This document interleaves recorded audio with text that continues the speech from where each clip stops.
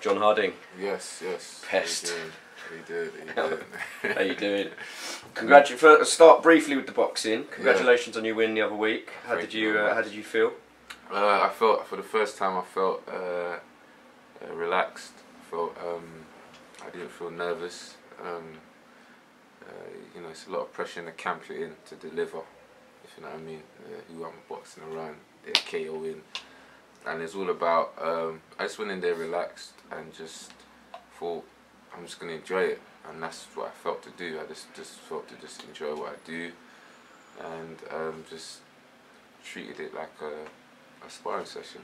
That's all. I mean, it certainly showed in your performance. You looked more relaxed, and you showed the silky skills that you have shown in the past, but you showed them consistently the whole way through the fight. Yeah, and that's all it was about. My main aim was, I just wanted to go through the rounds, relaxed, and just do it how I want to do it. And yeah, and that was. I've got a question about the fight, which I'll come to full circle at the end. Yeah. But I promised you I was going to give you a bit of a harder time today. Yes. But sorry, but it's nothing to worry about. Now, we did an interview before your last fight, and I asked you in advance, beforehand, about one question in particular, and that being the bird that you did. Yeah. The prison time. Now, I know in a way that you're, and stick with me here, that you're kind of proud of that, not in like in an earning your stripes hood, man's done time kind of way, in a kind of I like that man's done time. Man's done time. I'm from Lewisham, man.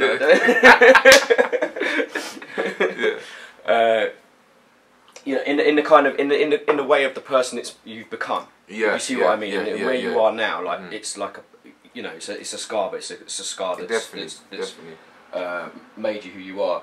And I wanted to start with that journey, like, because looking at some of your music, which is all I've got to go on of you before prison, let's just say that it presents a different person to the man that I've met a few times since. And what did the change come in prison, or was it? Basically, what I'm getting at is, how did you get to being the person you are today? Was it going to prison? Was it before prison? Was it coming out at the end? It's weird. It's everything. It's all the journey. It's everything you're going through. Like I said, even before prison, like there's parts when I said when I said I wanted out. Not in terms of out. It's like I started having that belief. I could be someone, but I've got to go through what I'm going through. If you know what I mean. I can't just wave a white flag and say, listen, I'm out of this game. I want to get along with. There's people out there that they want to do you harm because it gives them a trophy. You know what I mean? Like a badge because you're a name. So it was all part of the journey. It's all part of what built me. You know, like when I first came into the music game, it was just like I came in like, you know what? I just want the top spot. It was almost like boxing. Like I want a top spot. I just want it. I just fueled my aggression into my music, and it's funny you say that, because that was what came out of the music. Was the aggressive, like, and you know, rap, grime, all that. It's got an aggressive. There is that edge. And it's much like boxing. It's a very singular, me against the world. So you're on your own. It was like I used to release it through my music as well. It was just that feeling of just, if I was. Obviously, your emotions, like the weather, it's never the same every day. Sunny. When I get that emotion, I write it down. Even today, you know, even up to now, I can have aggression. I just write it down or hit the punch back. And I used to just release it through my music. It's only as I've gotten a bit older, I've got conscious, and when I'm in my conscious state, I release that music, or a party vibe, I release that music. But part of the journey was just like I was growing. You know, I was updating. Like, you know, you got an iPhone 5, you need a 6, you need a 7. I was updating myself, and I felt like the final pin drop was just in prison, watching the Olympics. You know, knowing that I've been around a few heads that's there, and you know, and just missing everything, and then knowing that I've got a second chance on what to do. It's not like it was the fight. It's like life hit me where it's like I'm watching the world go round. I'm hearing the world go round, but I can't be involved in it. Now. So the loss of freedom did have an effect on you? The loss of freedom, and you've realised the beauty of it. I realised I started being more grateful. Along the line, there was so many temptations as well, because I'm coming out and I don't have the money to do things that I want to do. I want to train. I want to stick to training, but damn, I've got to find someone to feed. I've got a child, and then I'm getting hounded that I'm not supporting enough. And in my head, I know I've got this dream, and when that dream happens, I'll be able to support it. So it was so much battle. There weren't, even when I came out, there's a different battle. There's a battle like, okay, I've stepped out of prison, and I'm coming around people, and there's like people saying don't trust him, stay away from him, because some people have a different judgment of prison, how it is, obviously, how the movies are. So it was there was so many battles. There was almost a time I almost break down when I came out, and it was just like people that were kind of like family, that they didn't trust me, stayed away, telling people stay away from him, he's this, he's that. People holding on to arguments I had. I was in for 3.5 years, so 3.5 years prior to that, people holding on to arguments. From back then? Yeah, but one of the pinnacle things that happened to me was the death of my mother. So when my mum did die in there, and I last saw her, I had like a day release, and I saw her. So that she passed away while you were inside? And then when I was inside, that was like one of the most painfulest things. And that really snapped. I think that was a vital thing in me, because I realised you've got to forgive, you've got to forget, because life is short. So it hit to me like, whoever's I've argued with, had a problem with, I'm starting again. How you doing? You're right. How you doing? Love you. Because I started thinking, if I had an argument with you and you died tomorrow, how would it make me feel? And that was a lesson that made me upgrade myself in life as well. So I carried a different, just a different response. I'll argue with someone if I did, but within an hour or something, I'm back to normal. I've forgotten about it, and it helped me. I think that's one of my things that's helped me really progress as well. Just the ability to just forgive a lot quicker. In Belmarsh, I was a listener. So say someone wanted to commit suicide, they'll hit the bell, ask them to talk to a listener. I sit and I talk to them, open questions, just try and tell them. I don't tell them don't harm yourself. I kind of unearth why. And what is it? Ask open questions, and they might let me know about their youth story, and they feel relieved, and that kind of helps me a lot. That I was helping people. So along that lines, I started getting a lot of favour, and I've got the best jobs in prison in terms of I was the head of the gym, working on the food plate, serving all the food, and those things helped me. Everyone's aiming towards an open prison, which is category D.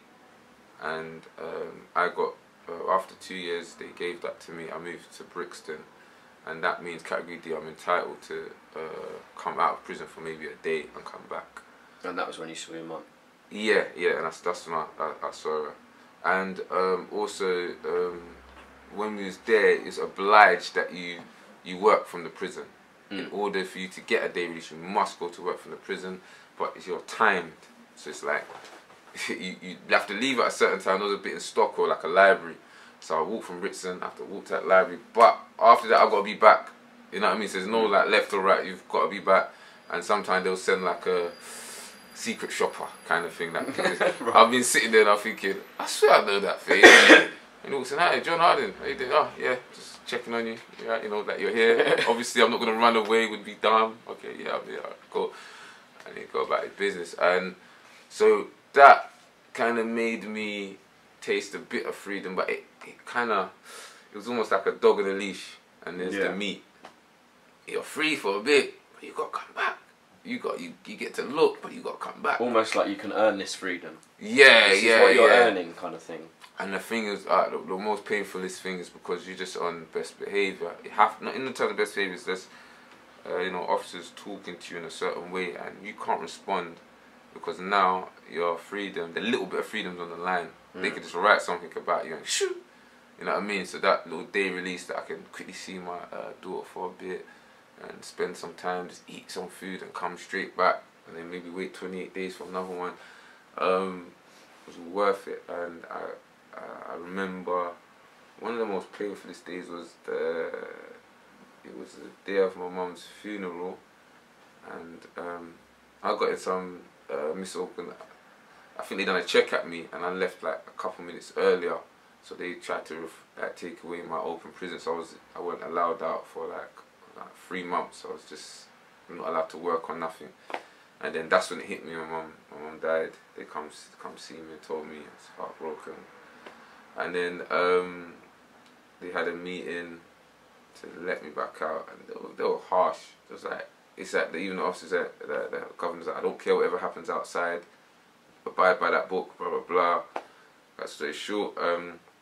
They've written to me on the signed document I can go out, but on the system it said no. It didn't say nothing. So when I'm saying like, you know, I've gone to the place where it's time for me to go, the guys was harsh. No, you're not going nowhere. I don't care, you're not going nowhere. And then it's like, it just broke me. I remember it was just like, they're just controlling me. Did it teach you a humility, do you think, or did you just...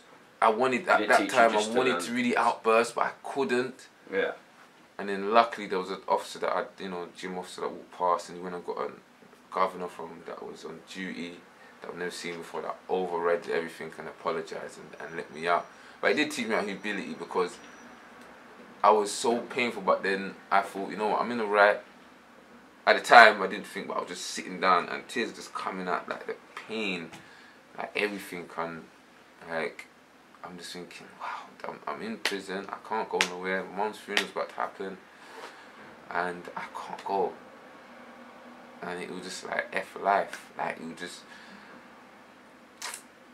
yeah, it must be hard. It was a painful, that moment there was very, thinking back of it, yeah, that was a very painful moment. There's been so many days and times where it's just been like, that hit me, that's the click, I'm gonna do this is gonna make me better in life. There's been, so there was a lot of vital points in prison that yeah, did really help. But at the end of the day I got to go out and at least bury my mother and come back. So you did get to go. Yeah. That's good. Yeah. How's your relationship with your family now? Like, do they all come to your fights? I've got my little sister. You probably always hear her, hit him. Hit him. That's her. That's my little sister. She's always there. Had my brother that's flown over from Sierra Leone. He was there, and they're my main two family members that are just always there. Sometimes it is sad, you know. You've got so much family differences that I just believe that everyone just forgive and forget. But sometimes some people don't have that gift or ain't gone through that in life where they can just forget what's happened, forget an argument, and would prefer to hold it. So yeah, there's been a lot of battles, but I just whoever's there at the end, it's all about not who's there at the beginning, not in the middle, but the person who's there all the way through, and that's who I count as my family. It's the mentality. You need something that gives you mentality, because you automatically feel, how am I going to get a job? You feel judged. I've gone to probation, and even the way a person just judged me, like that number of, or, you know, if you do this, you go back. If you do, no, tell me something great. That's why when I talk to the kids, I tell them, do you know you could be great? And no one's ever told them that. How can a kid not being told that? How can you look at me like, wow, like I'm just living proof that I've gone through that, and just by believing in myself, I'm at a certain stage. Like, you know, from my era, they look at me as if I've made, you know, in the eyes of boxing, I'm still, you know, kind of low, but in the eyes of where we're from, that's how things don't as much happen there, because to them it's like, wow, you know what I mean? So I'm thinking, if they can just believe in us, the first thing has to start with is the belief. When I was in prison, I kept believing. That's what kept me going, is that I woke up and believed. I didn't listen to what people said, and they said, don't trust him, he can't make it, oh, you can't do this, you can't do boxing, you can't go on rap, you can't go and do this. But people will tell you what you can't do because they can't do it. So the main thing is something that the belief. This is why, even if it was just my story to say, listen, here's a guy, he went from prison, he done this, that. You can do it now. You can, because they think you've got a criminal record. Oh, you can't do this. That's what it still feels like. So I think the main thing has to start with the belief. Do you think that society has to change to stop judging a little bit as well? Yeah, it would help. Or have you not experienced that? It would help too much. It would help, but there's nothing you can stop doing, because the first thing when people want to prison, they look at you different. You know what I mean? When I start opening up about it, some people go, "Oh, I never knew you was in prison," or "I never knew." Some people just see it as if I was just born a good person, or something like. I've had people mention me, "Wow, I never knew you," and I've just openly said it, even in my workplace. They take to me even more now. It's wow. I think I'm, they take joy to my personality, because now I'm just open. Before I was a bit concealed. I used to feel away, like, oh, they might judge me. I wouldn't really say it as much. I think people recognise and acknowledge the how hard you've worked double hard. Yeah, I think to get where you are, because you've come through that, and as you say, opening up about it does get you that extra bit of. Yeah. People, I think more people. Some people might be turned off by it, but I think more people would be like, "Wow," do you know what I mean? Now you touched on a couple of things where you're talking about your time in prison there, and sort of the journey that you've been on, and that was music and religion. With music's been sort of grime music has been quite big news again, with Stormzy winning the best male at the Brits, and then performing quite a politically charged song about Grenfell Tower. Now, obviously, it's great that he was using that platform to talk about something that, quite frankly, needs to be addressed. Do you think that music, not just rap, but do you think that music has a responsibility to be responsible, even? As I think society, we always like to finger point where the problem is coming. We never like to look at and think it's on the individual. Everyone has the power of choice in their life, and that's what we need to remember. And I don't think it should be blamed on music at all. Just like I understand music. Obviously, when you're in a certain mood, it can help. Like when when we ring walking, when we in the boxing gym, we don't want to listen to no soft hold the hands or heal the world stuff. We want to hear something aggressive and punch the bags, and you know what I mean. Like I said, if I'm alone with a female, I'm gonna play some R. Kelly. Like, get me in the mood. You know what I mean? So I wouldn't suggest that I put the blame on music. I think if someone's got an option to pick up a weapon and go and use it, that's there. There's no way someone could stand in court and say, "Yeah, Your Honour, it's not my fault. I listened to 50 Cent, so that's why I done that." No. It's on the individual. So I don't think like I said, with music, it's an expression. Someone's expressing what they've gone through, or expressing their a scenario, and it touches people. Just like Adele, and she's gone through a heartbreak, and she wrote that album 21, and it's touching people. It's made her the bestseller, and if she didn't go through it, we wouldn't be able to relate to it. So I don't think, to the bottom line, we can say finger point music, or they should be obliged, or there should be a contract saying they should have to do it. I don't think there should be no blame on any stars, really. Fair enough. Yeah. I wonder why I knew you were going to say that. The other thing you mentioned was, and these can be quite closely related sometimes, because music and religion, obviously there's, I mean, you go to church, you sing songs. Yeah. But you're a religious guy as well. Has that been, has given you strength? Religion has given me a lot of strength. It's got me through the hard times in life. Keeps me going today, keeps me going in the boxing ring. I grew up in religion. We had to, always had to pray. Mommy would make us pray in the morning. My friends would be around the house, knock, come down and pray. And like, oh man, I want to stay at your house, man. Like, oh, John's mum makes us pray. You know what I mean? And that's weird, you know, like us weed smokers at the time in a room being led by prayer by my mum, you know. And yeah, even the family after I was living with, yeah, you know, 6 in the morning and we're praying. So, and as we always say, a family that prays together stays together. So we believe there was just a core strength in just praying and being thankful of what you already have. So, yeah. So, talking of being thankful of what you have, now obviously you're a father of a...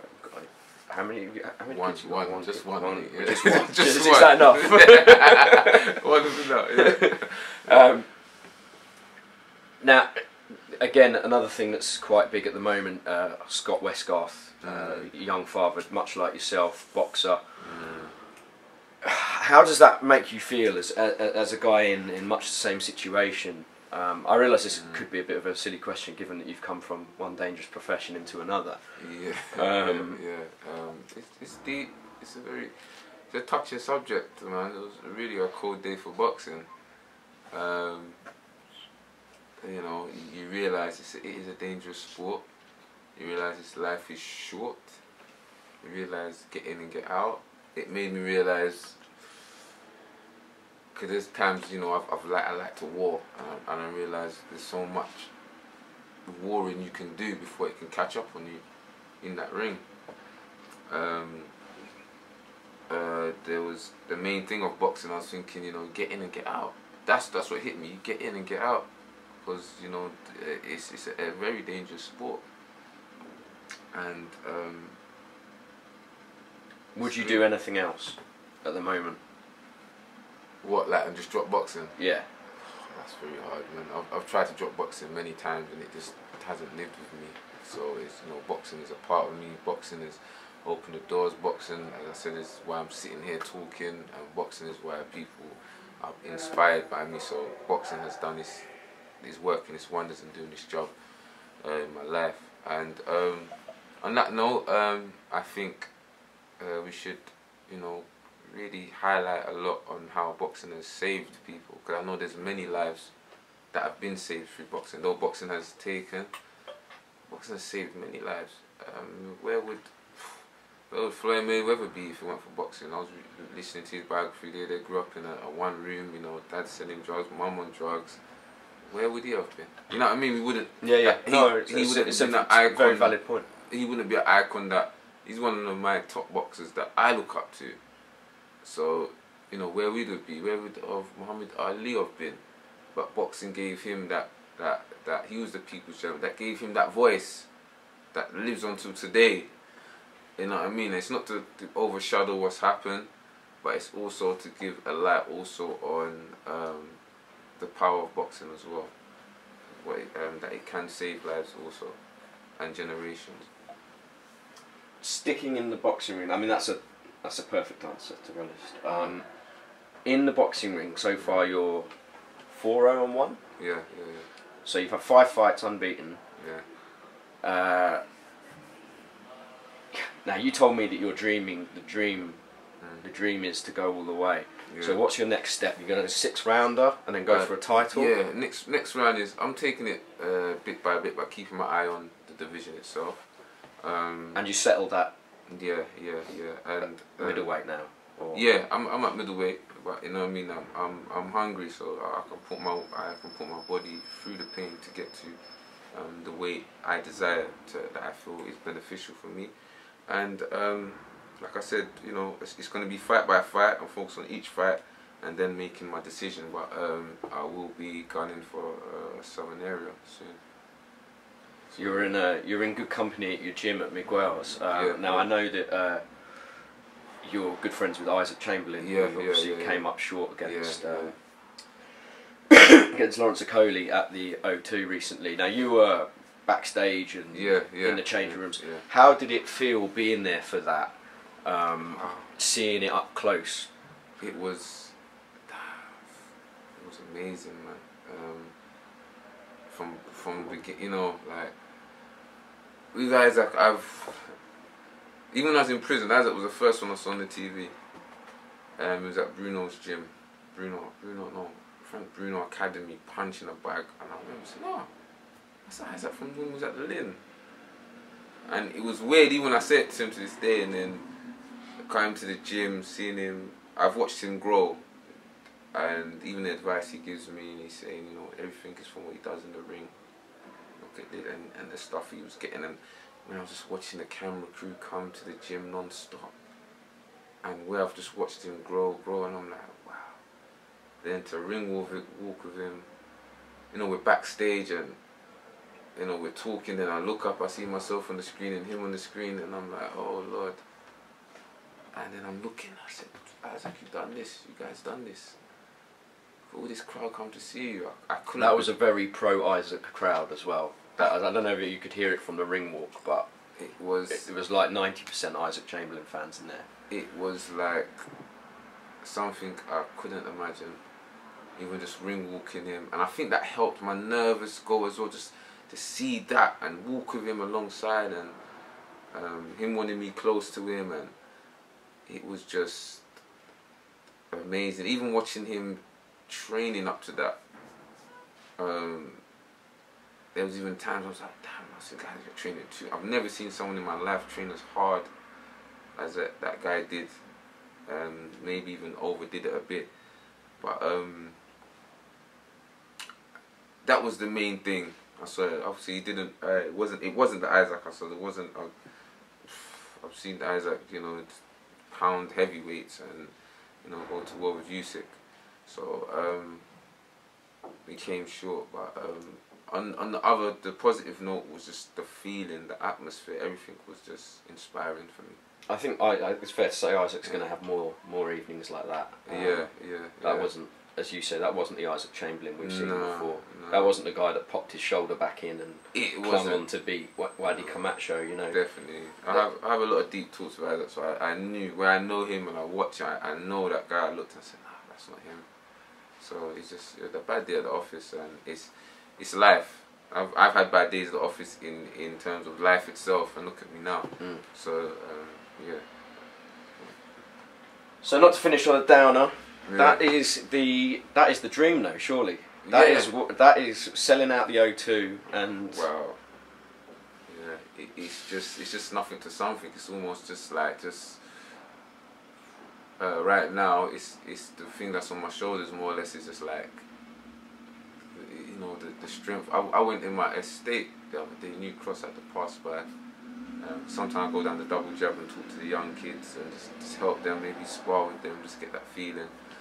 And it was weird, the amount of old people that have watched me grow, and they're like, John, I heard you box now, and they're like, and it gave me that oomph, like, yeah, because I'm from an area, there's nothing good comes, you know, like, I could walk past bits and I can remember, oh, this person died here, oh, this one got shot in the head here. I remember that friend, I'm walking, I saw a guy, his son's big now, and I remember when his dad died that night, you know, and I'm trying to advise him, and I can see him almost going down that same road, you know what I mean? And I'm saying, I tell him, bro, you know, you're walking in the same estate where you all grew, we used to defend here, and the same bits, and I'm trying to advise, you know, giving them the advice, but they listen to me more now, you know, they take in, and it feels like it's just that hope now, because they're the closest thing to me. There's something of theirs, it's possible. And that's all the message that, to even wrap this up, I just want them to know it's possible. You know, go and do it, and I am going to do it. And yeah, the big dream is to just be at O2, be at a world stage and get the hand raised. Yeah.